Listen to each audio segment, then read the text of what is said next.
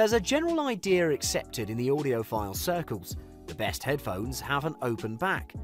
The open back headphones leak sound out and let the outside noise in, which in turn reduces reflections and resonances, leading to less distortion.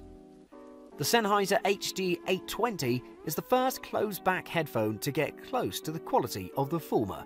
Impossibly close indeed. The Sennheiser HD820 looks rather technical and high-performance-like. It's gorgeous, one of the most beautiful headphones in the market. A curved see-through glass shows the 58mm ring-shaped driver. The headphones are relatively large but exceptionally comfortable. The ear cups are pretty plush and soft. If it wasn't for the giant cables and that you need a powerful amplifier, you could take these on your commute. They provide a firm grip without discomfort. The closed design blocks external noise and lets almost nothing out. The Sennheiser HD820s are mostly closed-back headphones. However, they come really close to re-engineering the ultra-spacious and wide character of open-back headphones. They even outperform open-backed headphones in some aspects, as a result of their planar magnetic driver that doesn't maximize soundstage size and scope. The trebles are toned down but don't seem overly dampened.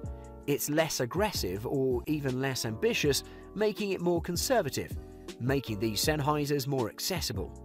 The mid-range bass is slightly more luxurious, and there are tonal curves that are tweaked to promote the mid-bass and upper mids with a textural gap. The bass is pretty deep and confident. The technical performance on Sennheiser HD820s is absolutely perfect, and the distortion is very close to none. These headphones provide glossier sound, not the pure aggressive sound that most audiophiles search for.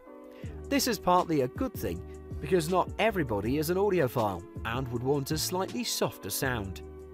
The Sennheiser HD820s are a different experience. They're high-end premium.